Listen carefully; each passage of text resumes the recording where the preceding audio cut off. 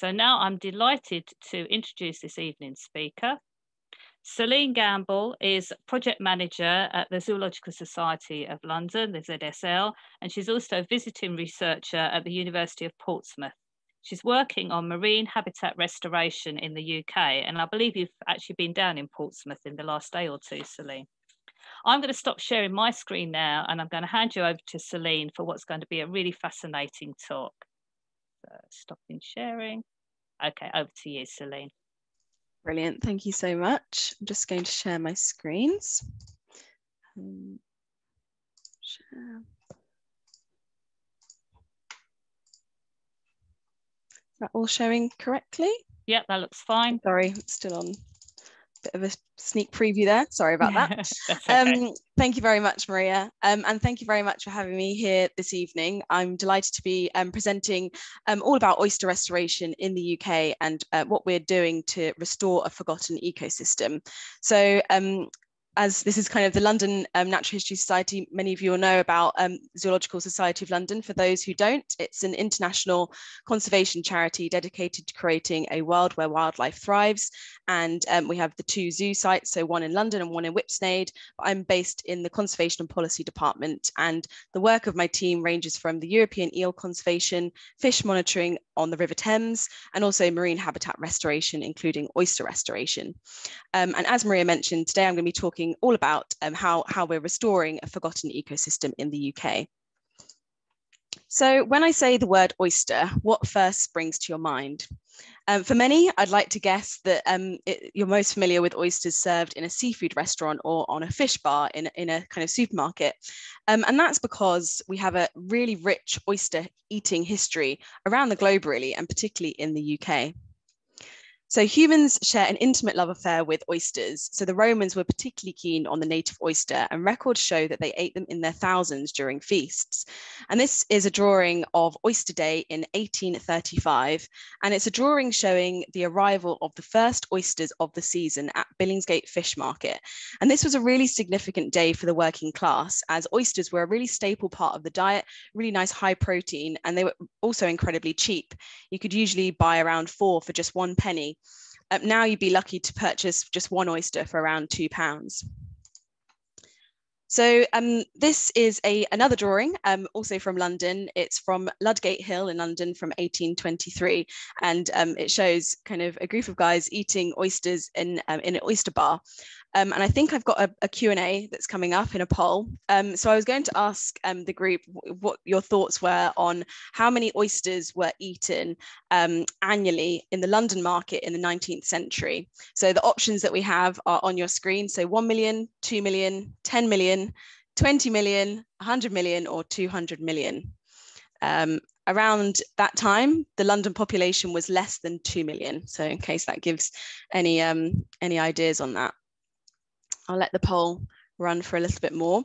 And then also the other image on this screen is kind of an oyster selling stall. And you would have previously seen many kind of vendors selling oysters along the streets of London back in the 19th century.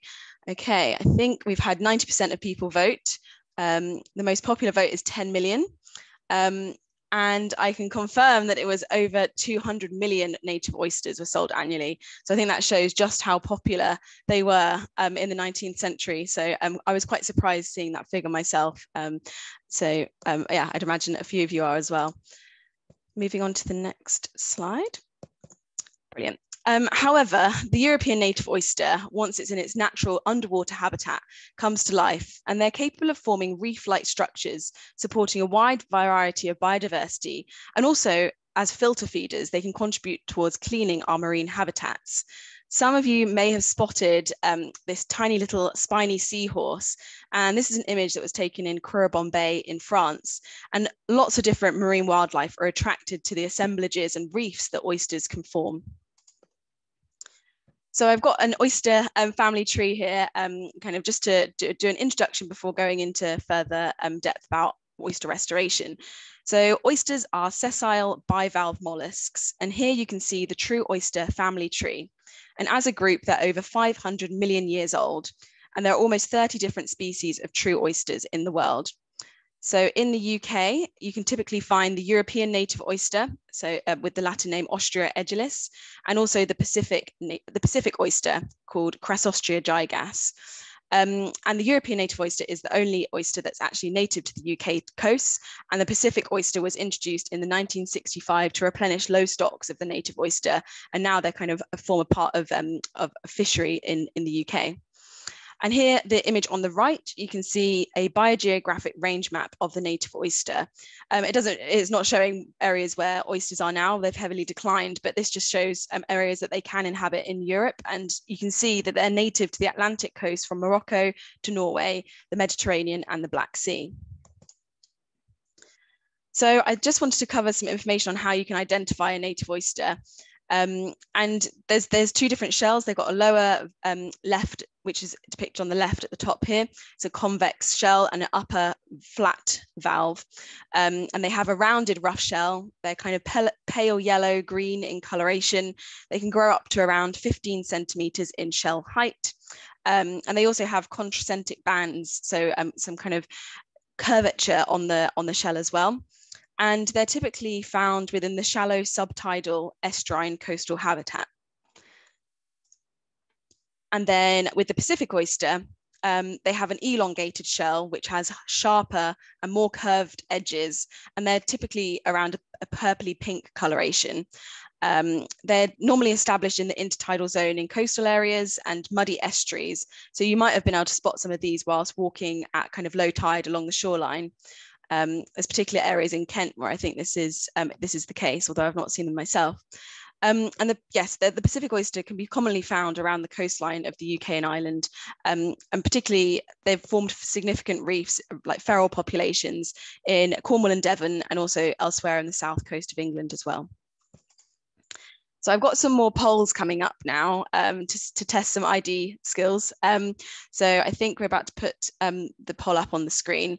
And my question is, using the information from the previous slides, do you think these oysters are native or Pacific? Or it's not an oyster? Might be some trick questions in there. So remembering those key things to look out for, particularly along the edge of the oyster. I'll just add in, Celine, that the polls are anonymous, so we can't see who's saying what. So even if you're still not sure, have a guess. Yeah, nobody will know what you've put. Absolutely. Don't feel embarrassed. Not at all. Thank you. Okay, looks like nearly 80% of people have voted now. That's brilliant. So I think we can end the poll, perhaps. Yeah.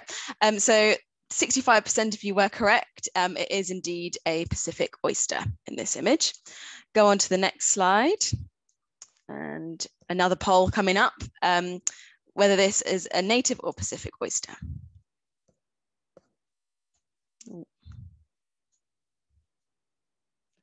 Wow, lots of votes coming in. Brilliant. I do think that in some lights, the oyster shell can look quite nice. Some people tend to disagree, but I think sometimes in the right light, they can show a kind of purpley hue as well, which is quite nice. Okay, so we've had 78% of people vote, and I can confirm the 96% of people were correct. This is indeed a native oyster. I'm going to go to my next slide. Okie doke. So yes, I just thought I'd put the oysters kind of side by side for you.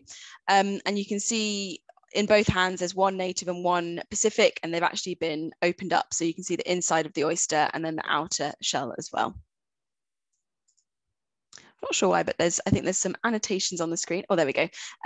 So yes, this slide is showing the life cycle of the native oyster. And it's kind of, I'm not going to go through every step, but some of the steps in this diagram are useful with regards to the science behind the restoration that we're carrying out with the species. So native oysters typically start spawning when the surrounding water temperature reaches around 15 to 18 degrees. So in the UK, this is typically around May to June. However, the time of year will vary with the biogeographic range, climate change, and also annual fluctuations.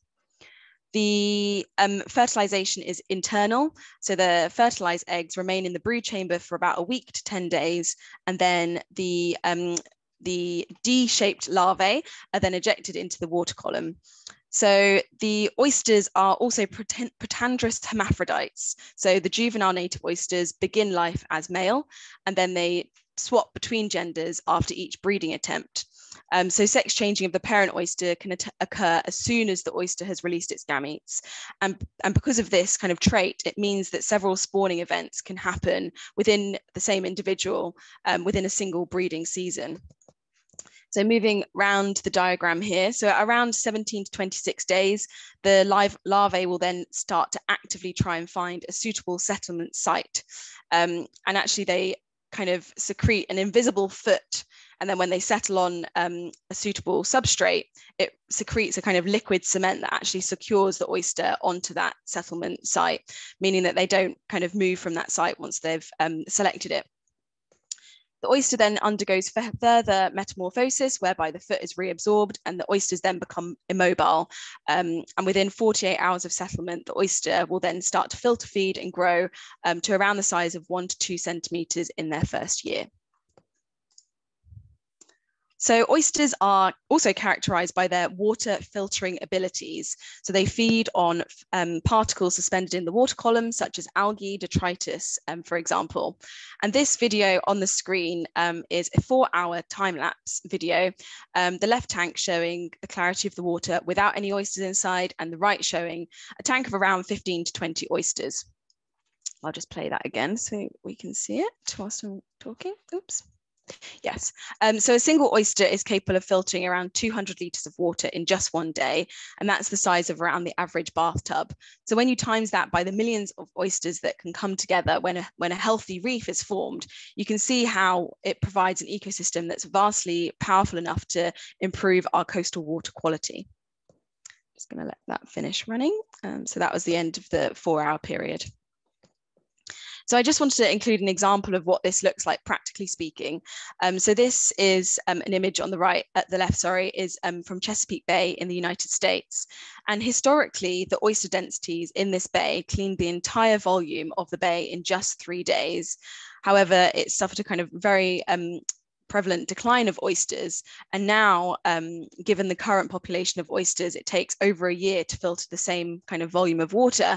And this has contributed to large areas of dead zones and buildup of nutrients and seen kind of an imbalance in the equilibrium of that bay. I should say, actually, they're trying to restore oysters in Chesapeake Bay, and they're increasing the numbers vastly through their restoration efforts. So oyster reefs once dominated many temperate and subtropical estuaries on Earth, but centuries of resource extraction, coastal degradation have pushed this ecosystem to the brink of functional extinction worldwide. So there was a paper that assessed the condition of reefs across 144 bays and 44 ecoregions. And worldwide, the condition of oyster reefs is recognized as poor or worse. And over the past 150 years, our global oyster reefs have declined by 85% due to overexploitation, disease, and habitat loss. And of those remaining, only over one third are so depleted that they no longer function as ecosystems, particularly those that you can see in red here on the map, including Europe, North America, and Australia, indicating that oyster reefs are one of the most threatened marine habitats on Earth. So this is an example of an image of a remnant oyster reef of a different species in Tasmania. And I just love this image because for us in the UK, it's kind of what we're trying to strive for. You can see the kind of 3-dimensional structure that it's starting to form and the kind of vast amount of marine flora that's attached to it as well. So just coming back to kind of Europe from that global perspective. So our European native oyster has declined by 95% since the 1950s due to the same reasons as the global decline. So disease, habitat loss, and overexploitation. And in the UK, we have just a few remaining populations, which can be found around the west coast of Scotland, the south of England, and in areas such as the Solent and the River Fowl. And basically the way that oysters have been fished out by dredging takes out both the live oyster, but it can also take shells out the system, which when I was talking about the settlement site preference of the oysters, the shell is actually that preferred site for oyster larvae to settle on. So by taking the live oysters and the shell out of the system, we're kind of giving the oyster not the best kind of fighting chance to remain thriving. And it's thought that around the British Isles, we had oyster beds that once was the area of the size of Wales. So our native oyster is on the path to extinction, and large-scale restoration efforts are required to bring them back, which in turn will benefit both people and also wildlife. So I've got an infographic here on the screen showing a few of the reasons why we're wanting to restore native oysters, further to the ones I mentioned at the beginning. So it's not just the water filtering that they can do. Oysters are recognised as ecosystem engineers and provide a range of services through the structures that they create and their biological processes. So this infographic shows the provisioning services, the regulating services, and also cultural services, showing that they can enhance the biodiversity, creating reef habitat with shelter and food for other marine life, such as wildlife such as birds. And they can increase fish production and support fisheries through the nursery areas they create. And also they do provide an important food source and a source of cultural value for us as well. So although they're small in size, they are capable of making some big changes in our marine environment. So I think it was last month on World Oceans Day, the UN Decade on Ecosystem Restoration was launched. If you haven't heard of this decade previously, then I'd recommend Googling it and kind of finding out more. They've got a really great website that has a profile on all the different kind of global restoration efforts that are going on. And the aim of the decade is to prevent, halt, reverse the degradation of ecosystems on every continent and in every ocean. And it's all about creating a narrative about restoring our ecosystems, and it's all centered around this hashtag Generation Restoration. And our projects and at ZSL, we're really pleased to be an official supporter of this UN decade. And this graph I just thought I'd put here showing the kind of, it's from a paper showing the growth in global restoration projects over since the 1960s. And you can see that globally there's now over 1,700 oyster restoration projects. And you can also see the growth in other marine habitat restoration projects as well, including mangroves, seagrass, salt marsh, coral reef, and kelp restoration. So now kind of talking, how can you go about restoring oyster habitat? So to know how to restore them, we've identified the barriers to the oyster recovery. So we've got a low number of mature reproducing oysters in the system. We've also got that lack of suitable habitat for them to grow on and thrive. And the third one is that historically they were a really kind of important part of our cultural heritage all around the UK, but nowadays they're kind of lost from living memory, and we're seeing the kind of shifting baseline syndrome, and people don't know kind of the benefits that they have for our marine environment. So over the past 5 to 10 years, we've had 11 oyster restoration projects pop up in the UK. And also we work with a range of projects in Europe as well. So there's 23 across Europe in total. So in 2018, we set up a network which by ZSL and the University of Portsmouth, and we're working to facilitate the ecologically coherent restoration of native oysters. And on that national scale, we've been really trying to do that through kind of sharing best practice and communications between all our projects in the UK, but then also working really closely with our sister network across Europe called NORA. So I wanted to include this example, given that it's the London Naturalists Society. So this project is another project that we have at ZSL, and it's the Essex Native Oyster Restoration Initiative. And on the screen here, you can see the 2 local oyster fishers that we work with. So there are 7th and 8th generation oyster fishers, it's a father and son. And they have come on board and well, they've kind of facilitated and kind of been actively involved with the setup of the Essex Native Oyster Restoration Initiative. And the vision of the project is for self-sustaining populations of native oyster in Essex that in turn provide those ecosystem services, sustainable fisheries, and increased biodiversity, and also recognizing their cultural importance. And the project is a huge partnership between universities, NGOs, and like I say, these local fishers. And it's a really nice example of a project. And something that's really neat is that they sell their oysters in Billingsgate Fish Market. They then collect the oyster shells that have been used for kind of consumption, and then we actually recycle those shells that then go back into the system to try and restore the oysters. So on this next screen, I've got a video of a culture deployment in a restoration box that we have in Essex. And this is showing the introduction of the substrate, including some of those old oyster shells, back onto the seabed. And by doing this, we're actively encouraging the oyster larvae to settle and grow on those areas. I think it's quite impressive. They have to use such a huge barge because obviously the volume of the shell material is quite vast. So also as part of the network, we've also produced some how-to guidance documents. So all of these available on our website if you're interested or know someone who might be interested. And it includes all the information that someone would need to set up their own oyster restoration project.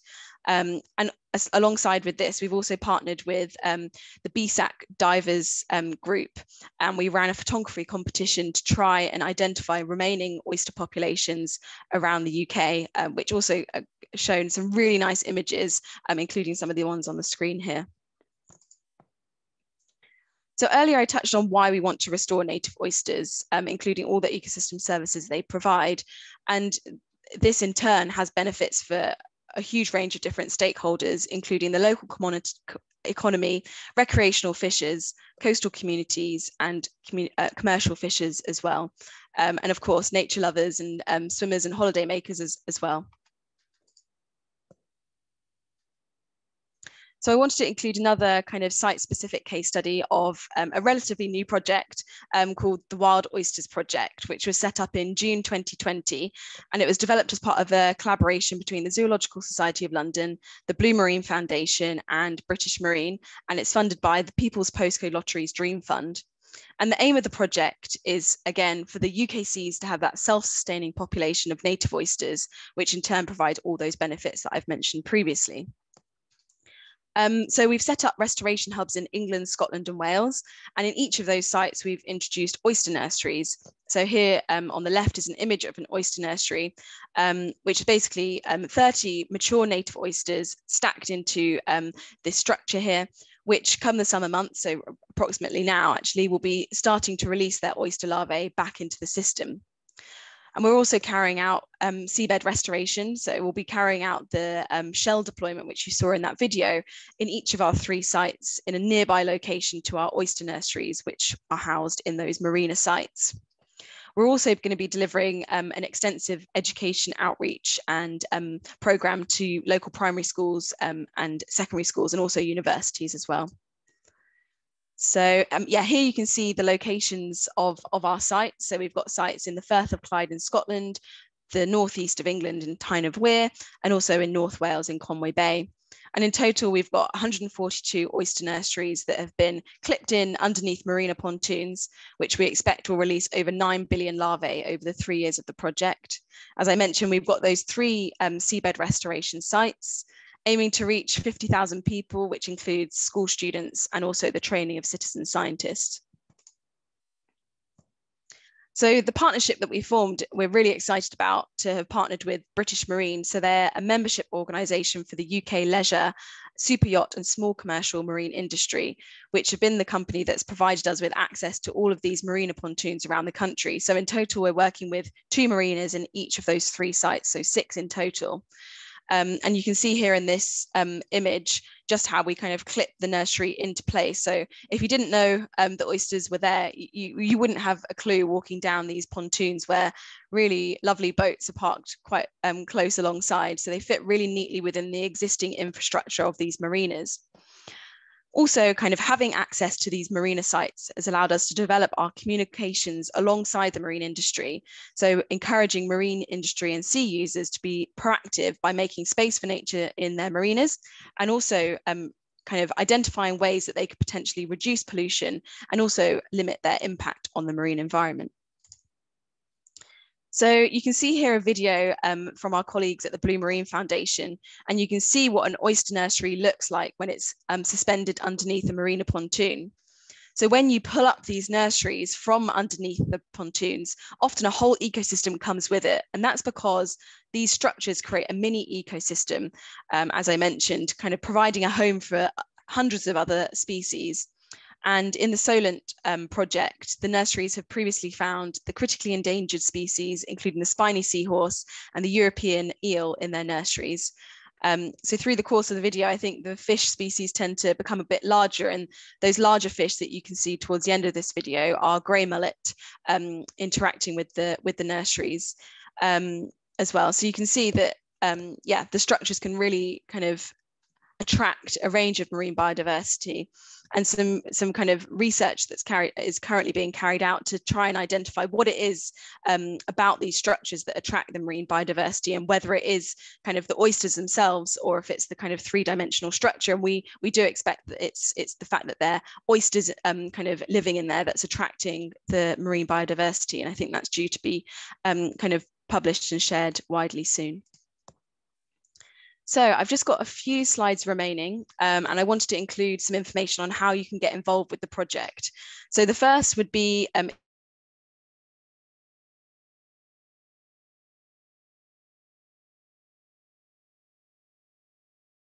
oysters and tagging in our project.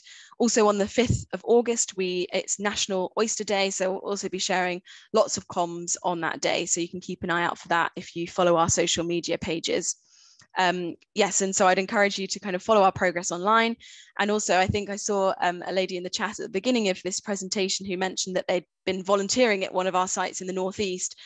So again, I know that lots of people are based in London, but if you are kind of located nearby to any of our 3 sites,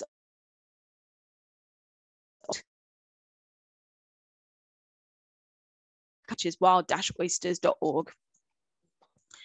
And finally, there is a way that you can participate and help us with our kind of citizen science, which is through our website, which I'm just going to show you a few slides now. So I just took some screenshots of what it looks like on our website. So we've created a page called Oyster Watch, and we're asking people to help us identify species that we capture in video footage from underneath marina pontoons. And we're asking questions like how many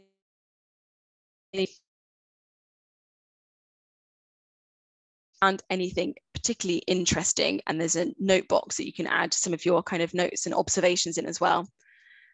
And we've also created a bit of an ID guide with some of the top species that you might be able to find. So you can also find out more about them by clicking on them. So you've got somewhere to kind of see and refer to when you're watching those videos. I also added in these 2 images on the right-hand side, and the top one is a really large European eel that was found in our Welsh site, and then also it's a lovely kind of starfish that was also found in the Welsh site as well. So the footage that you'll be reviewing will be kind of the underwater kind of snapshot into what our oyster nurseries look like underneath the pontoons. So yeah, I would welcome you to engage with that if you have a spare moment. So yes, that's everything from me this evening, and thank you very much to Maria and Kieran for the opportunity to present to you guys this evening, and I'm very happy to answer any questions that you may have. Thank you very much, Celine. That was an excellent talk. I like the stress on collaboration. It's been great to see that you've been working with a number of different kinds of partners, and the sharing of good practice and the guidance for best practice. That's really important. I think stressing the value of oysters as part of an ecosystem, it's probably something that not everybody kind of realizes, just how kind of central they are, and how their nurseries and the structure the nurseries create provide an opportunity for so many different kinds of species to thrive. So, you know, clearly a really important project. I was shocked by the 95% of native oyster UK population lost in a relatively short space of time. Yes, that is, you know, really quite startling and really worrying. But it's great to see projects, you know, kind of coming into place around the UK, and so hopefully sort of reversing that trend. I think particularly the kind of work in collaboration with marinas, which we might not always think of as a kind of good site for working on, you know, improving ecosystems. It's really positive to see that. So there have been a few questions and comments coming through on the chat already. Don't forget, if you'd like to ask a question in person, please raise your virtual hand and we can pick a couple of people out. But if we go over to you, David, and you pick out a few things from the chat to start off with, that'd be great. Yeah, thanks, Maria. So, well, there was one question which was close to what you were talking about at the end from Cara, who's looking at a new oyster reproduction project in, I guess, Lochline in Scotland. something like that. And she was wondering, is there anything you can do to support the project, and do you have recommendations on how you can get the local community really engaged with the project?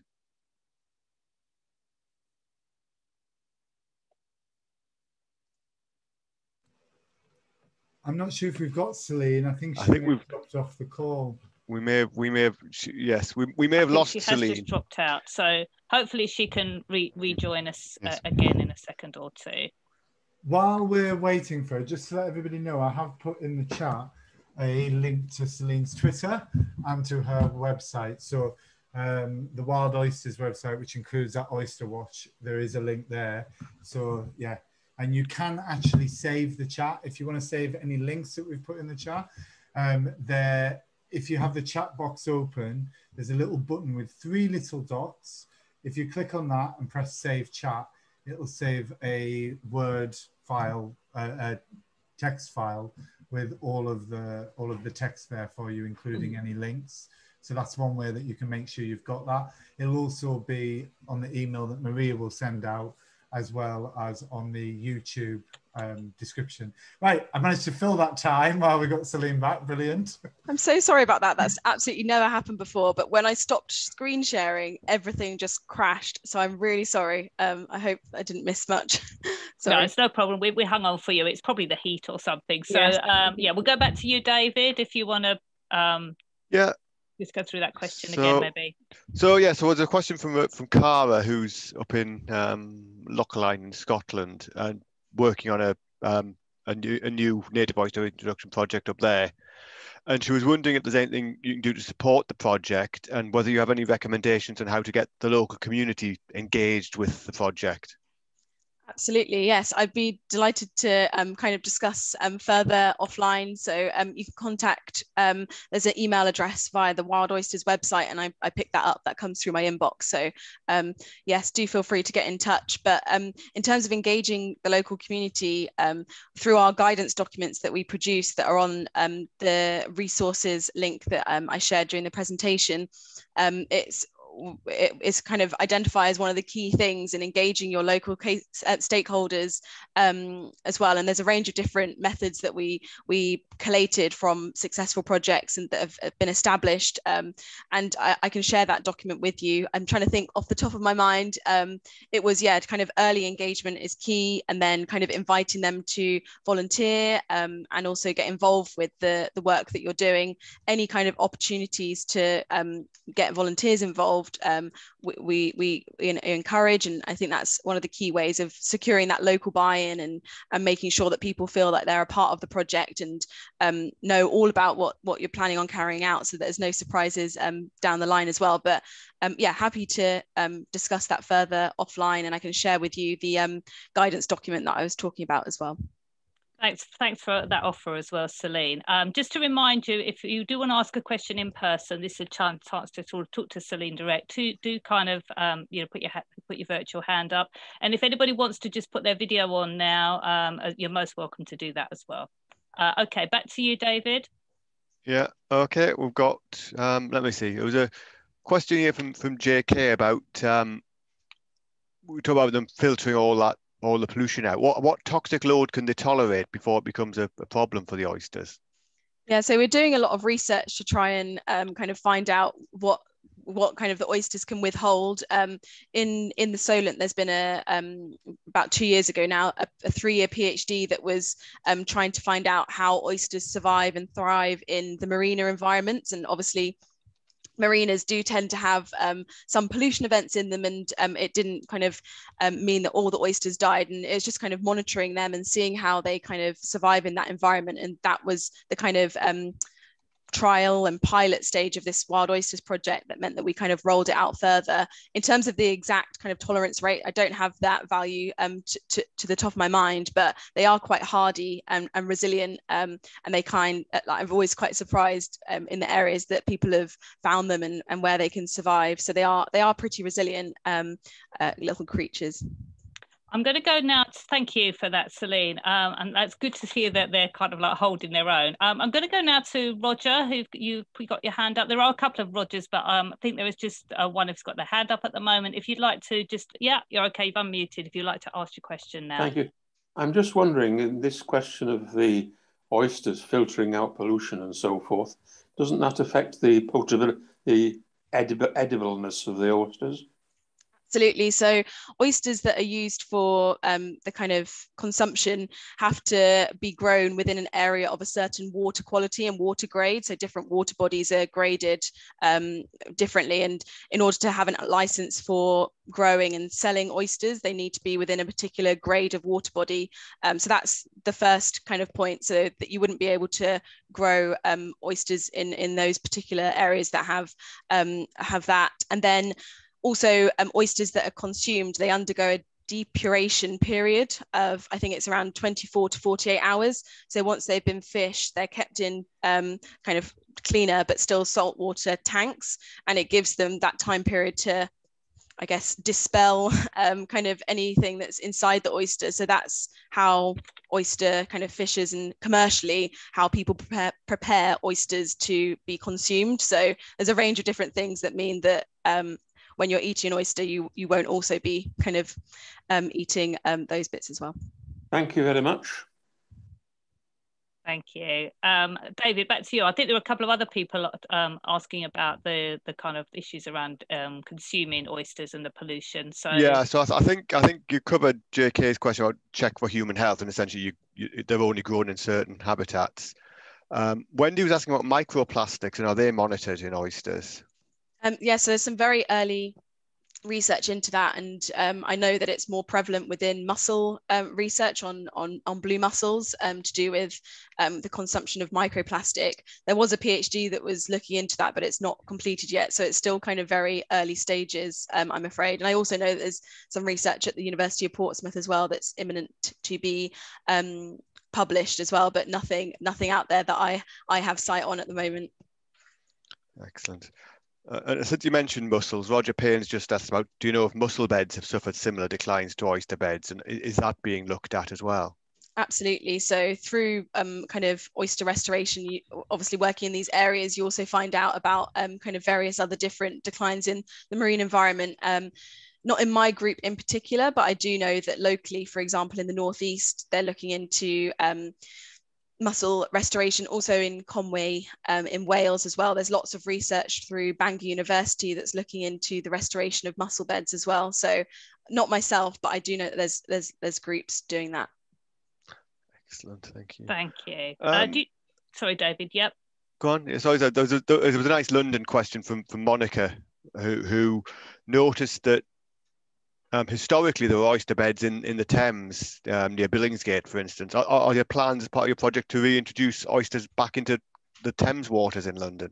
Not into the central, like the Thames as part of central London, but the Essex Native Oyster Restoration Initiative that I mentioned is located at the mouth of the River Thames.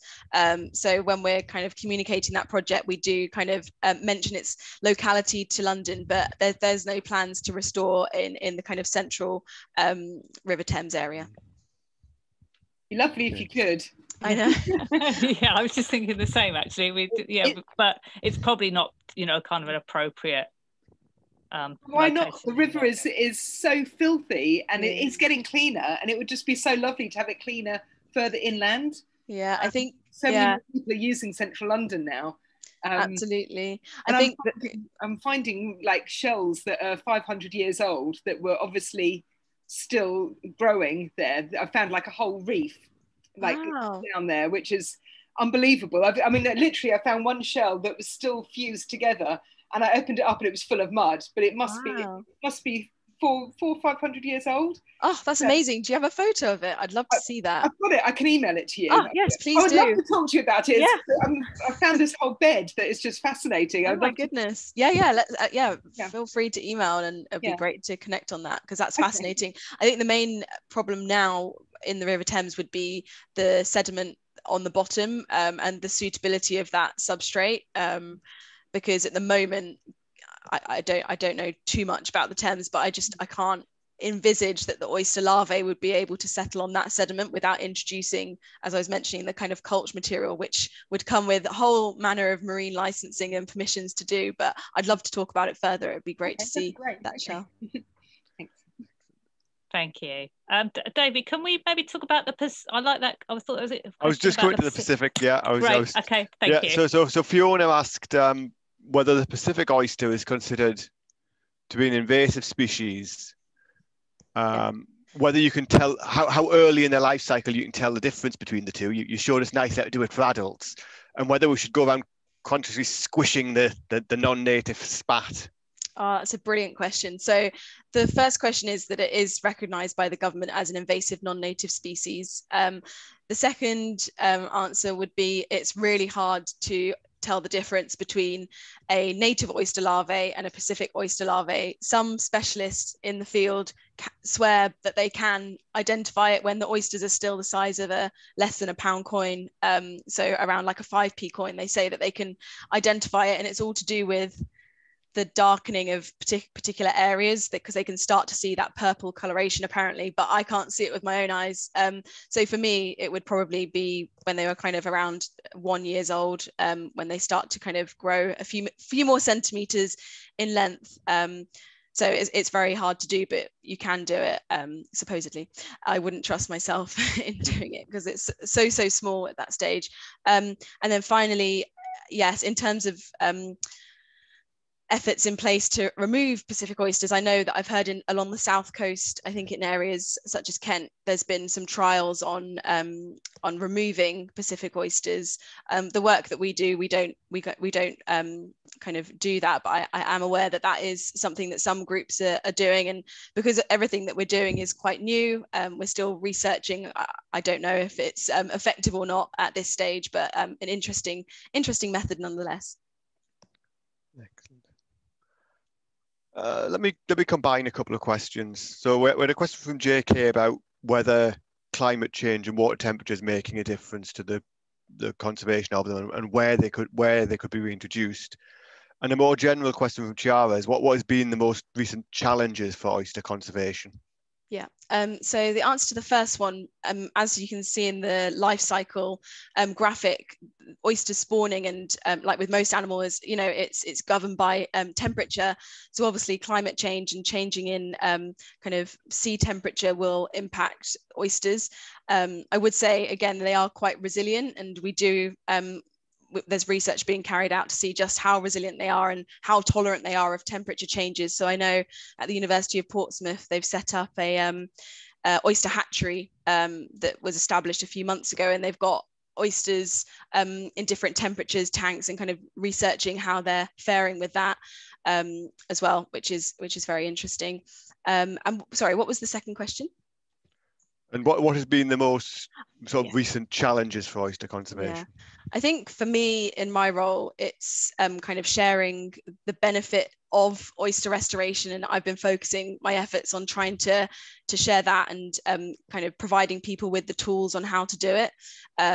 There's also, with the setup of all of these projects, it costs an awful lot of money to do, particularly at the scale that you need for it to be successful. You have to introduce really huge volumes of that shell substrate, which can be very expensive. And also any modifications to the seabed requires a lot of work and permissions and licensing to do as well. So there are a lot of challenges, but for me, in my role, I'd say kind of sharing the benefits and why we're trying to restore oysters and trying to kind of rejig that living memory of native oysters is something that I've been focusing on. Excellent, thank you. And I think we only had one other question that's not been answered so far, which was another from JK, who's clearly really interested in this in the topic of oysters today. JK was asking, how do you combat the problem of oyster theft? Oyster theft. Oh yeah, that is so people do poach oysters in the site that I'm working in Scotland. There are some areas that have been kind of recognized as their kind of oyster reefs and existing remnant oyster reefs, which is really exciting because we've got the opportunity to contribute towards the restoration of some wild beds there. And yeah, poaching does happen, and it's really hard to regulate. So with the project, as the Wild Oysters project, we're still in the process of deciding where to do our seabed restoration, and in those locations we'll try and restore them in areas that have a level of protection already.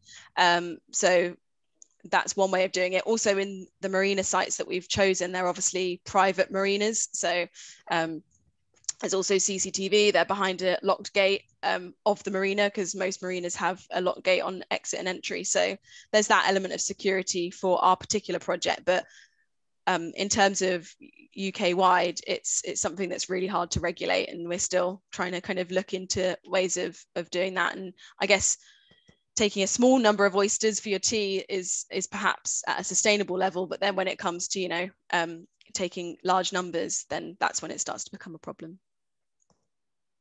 Can I ask you something a bit more about the cultural values side? Or, because obviously you were talking about the sort of those two people in Essex, where there was obviously a very long kind of generation after generation linked with oyster fishing. Is that something that you found generally, or is that quite rare now to find that sort of level of continuity? Generally around the UK, so in Essex, that's the main example of like a pure collaboration with those oyster fishers. And also in the Solent, there's some kind of shellfish growers that are involved as well. And trying to think about it, and there's also kind of fisheries that supply, you know, for commercial markets, but they're also interested in restoration, so they're still involved. But it is more of a kind of historical, you know, a thing. Like in all of these places that we've selected, there's evidence of kind of previous booms in the oyster industry. And I think I was mentioning before this talk to Anne, that there's kind of in the northeast, there's a road called Oyster Road, and along that there was a house that was all kind of full of oysters on the outside of it. So it shows that, you know, oysters were once a kind of really kind of interesting area for people to kind of you know, be interested in. I'm trying to think off the top of my head, but yeah, it's more along the south coast where there's the existing fishers that are involved with restoration. Because I just noticed a couple of people in the chat sort of commenting about, you know, within their memory, they had remembered times when there were more oysters around, and now they're declined. I was just sort of interested about, is there this kind of folk memory of oyster, you know, oysters being prevalent, or has that largely been lost? From my experience, I personally feel that it's largely been lost, but I'd love to read those comments. Unfortunately I've lost the chat because I left, but I'd be really interested in seeing those. But from the most of the work that I do, I suppose at kind of outreach events and things, I've not really heard many recollections of living memories, but I'd be really interested if anyone to see those comments, if anyone wanted to get in touch. Thank you very much, Celine. So, you know, and thank you for, you know, sharing your email, the way that people can contact you by email. And, you know, Celine is genuinely interested in kind of talking things through and in getting to know more about what other people are doing and other projects going on. So please do get in touch if you would like to. That would be great. We're going to wind things up now, unless there's anybody that's got one last question. Do pop it in the chat. There's just a couple of minutes if there is something burning question you'd like to ask. We're getting lots of nice comments coming through, people saying thank you, and they've, you know, really enjoyed the talk and found it, you know, very informative, really interesting. So thank you very much, and for sticking with it on a very hot evening. So you deserve a kind of bonus point for doing that, really. So it's great. It was really well worth watching, and I'm going to certainly have another look at the recording when it goes onto the YouTube channel to just have a look at the bits and pieces that I missed as we were kind of like keeping things going. So thank you again to Celine. You've got a hand raised there. I thought I might tempt somebody. Okay, that's great. JK, would you like to ask your question? I can't resist telling you our use for oyster shells when I was a child was to bash them up and feed them to the chickens, because they're excellent for the chicken hens' eggs. They make the shells of the eggs you know, more solid for fascinating. Short on grit. Oh, amazing. That's really cool. Actually use the shells. Wow. Brilliant. Great to know. Thanks for sharing that. Thank you. Yeah, that's another important thing that oysters have been able to contribute then as well. So that's great. Thank you very much for adding that. So thank you ever so much for everybody for coming and for taking part. Our next talk is going to be on Thursday, the 5th of August. Coincidentally, that's now, which I didn't know, National Oyster Day. And it's going to be the third in our joint series with the Ecology and Conservation Studies Society. That's going to be Ken Thompson, and he'll be talking about gardening for wildlife. He's particularly going to focus on the Sheffield's Bugs project, which looked at the wildlife in a range of gardens to try and help answer the question, what makes a good wildlife garden? We've got a good number of people already booked for that, but we have got some spaces, so there's still room for a few more. So if people haven't signed up already, then please do.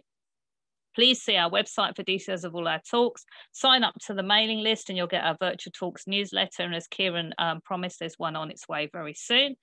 We do hope to see you all again soon, and hope you have a very nice rest of the evening and manage to kind of get through and not struggle too much with the sort of nighttime temperatures as well. Again, in London, it has been pretty hot.